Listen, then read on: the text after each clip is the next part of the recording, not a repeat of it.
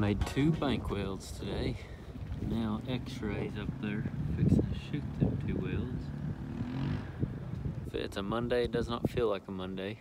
Anyway, get to go to the house here shortly and then go from there.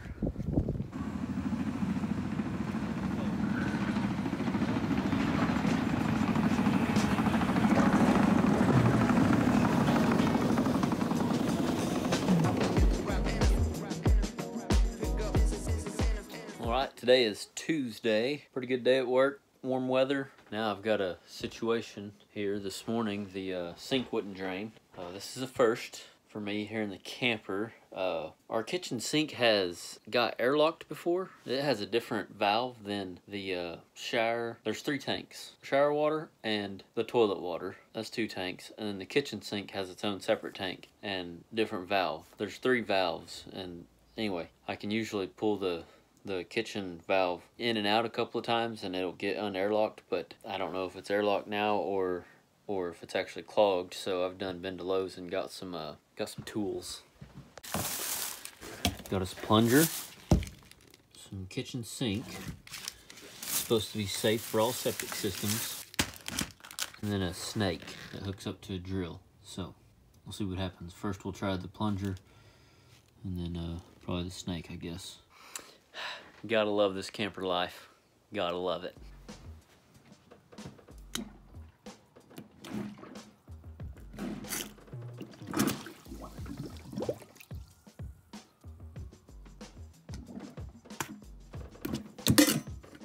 Oh no.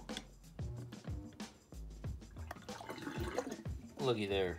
Would y'all just look at that?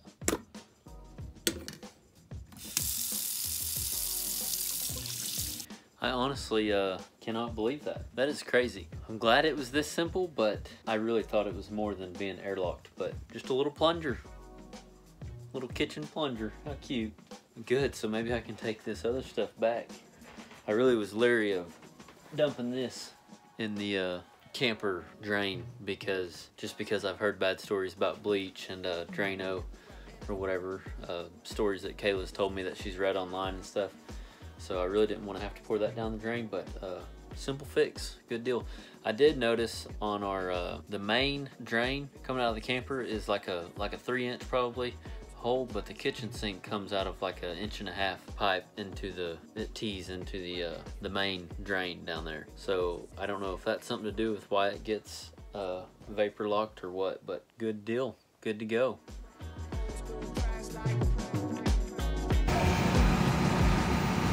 Right there is what we call a bell hole. Come on. You walk down there in your house shoes, Andy. Yeah, I know that. We don't need no rubbers or nothing. Oh, need skids on.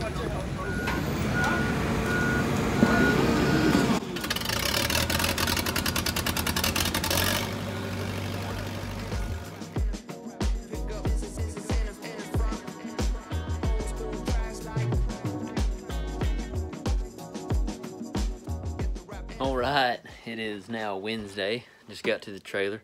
Absolutely fantastic weather. I talk about the weather a lot, don't I? I just love the sunshine. I love whenever the sun's shining and it's gorgeous and everything else. So, time to put this in the underbelly. Ain't gonna need it no more. Salt for the snow. I say I won't need it no more, watch. I'll put it in the underbelly, then I'll end up needing it. It'll come snow here in West Virginia. West Virginia. Alright, man, this underbelly's a mess. Just throw that right in there somewhere. That'll work for now. Oh yeah, oh yeah. Would you just look at that?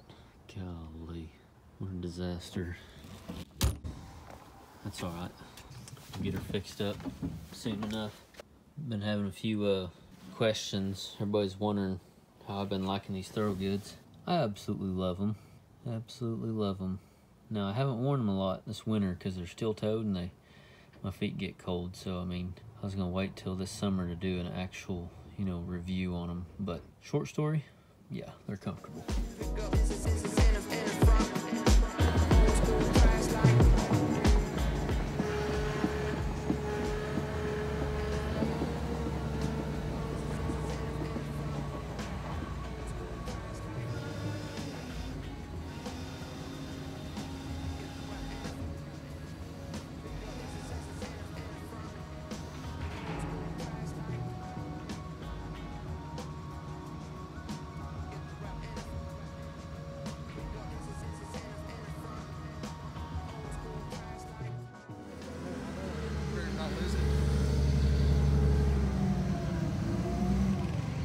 made in 1914.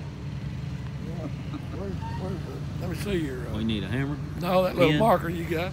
I don't think you I need got a it. hammer on that one. Yeah, you can hammer it. It's got. I don't think I would though.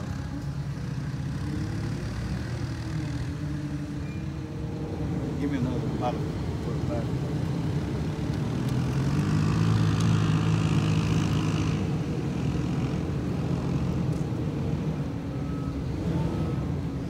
Yeah, yeah.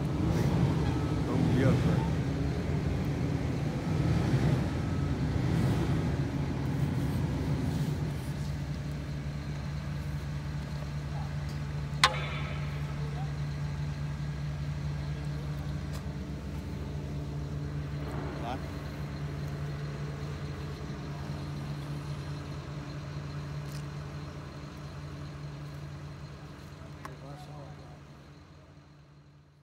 And it is now Thursday, warmest day so far up here. It got up to 78 degrees here.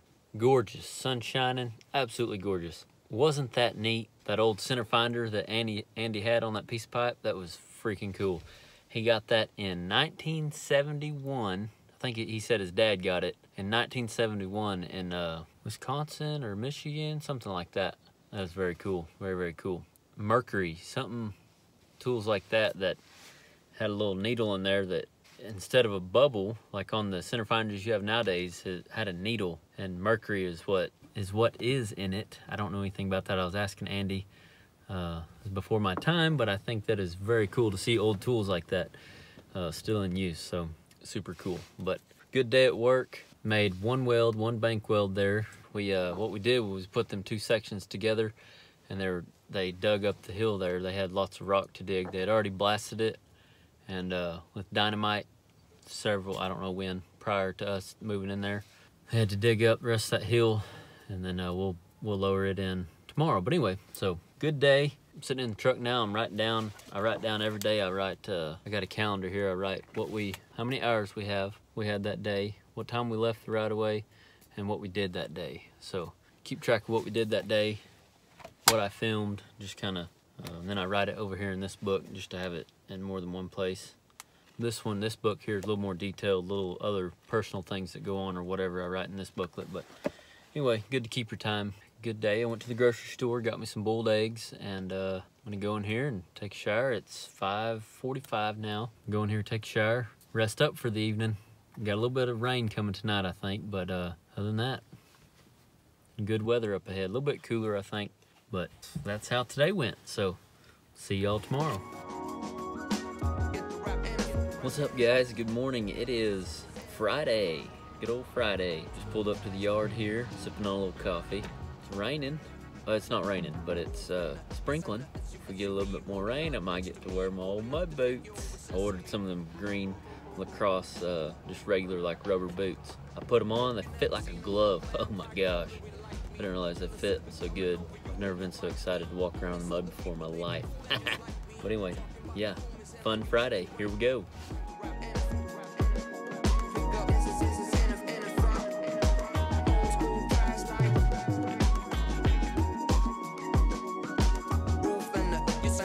All right, just got some exciting news. Well, for me, it's exciting. Gonna be laid off in 2 weeks from today. So I've never had that much of a notice for a layoff. And I mean, it could change, you never know. But I'm pretty sure. Our tie-in man is leaving to go tie in Alabama, on a job in Alabama. He's leaving the 29th, and this job's winding down anyway, so they're gonna go ahead and cut us loose also. That's usually how it works. You get laid off with your crew. But in this case, the timing's just working out to where he's leaving anyway. So, I mean, it just all works out to where we can go ahead and leave also. So, I'm all excited about this morning. It's weird, you know. I'm not used to having this notice. I'm ready to leave like in 2 days or less, but that's all right. Obviously, I'll stay here and get a couple more paychecks. That'll be good. But yeah, 2 more weeks, we'll be Oklahoma bound.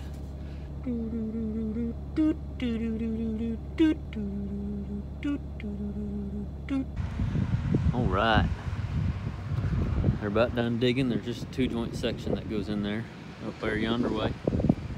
We'll walk back down this hill, way back over yonder where Andy and them are sitting by that skid set there.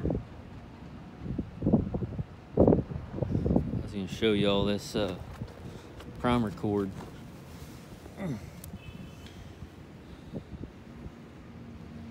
That's from dynamite. It's hollow. It's like a little straw. But that's what that I think it's powder that runs through there to that dynamite whenever they blast. Must have blasted all this. This rock wall right here. All rock. That old ditch is rock.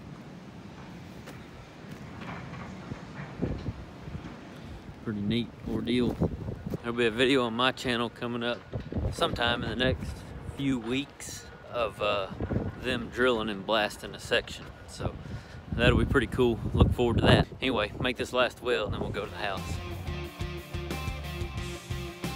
Hey, what's up guys? Just showed up to work. Today is Andy's last day. He's gonna be with us.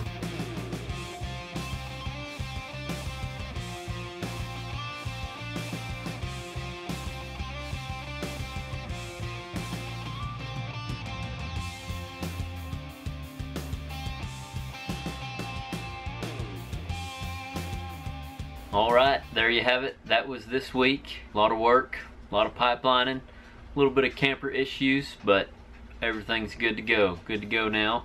Andy's last day was today. There will be a video on my channel, Austin Ross, in a few weeks. I don't know exactly how long because I've got day in the life kind of all backed up. There's like just a handful of them. I don't know how many, but there will be a full video of Andy's last day on my channel in the next few weeks, so be looking forward to that.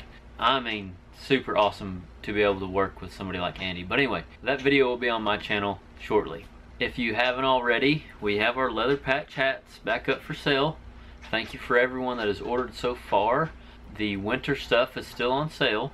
I think they're, I want to say 30%, don't quote me on that, but hoodies, the beanies, coffee cups, I think all that stuff is on sale. I don't know. I know for sure the hoodies are, I think, 30% off. But so go get your winter stuff. I know it's getting to be springtime, but the winter stuff is for sale. We're trying to clear all the winter stuff out so we can get new products in. So go check those out if you're interested. And real fast, comment below what products would y'all like to see in the Industrial Tradition store, and what products would y'all like to see the soonest, or what products would you like us to carry for my brand, Austin Ross. Let us know in the comments. Any suggestions, put them down in the comments. But I think that's going to be it for today's video. Thank you guys for coming along with me this week.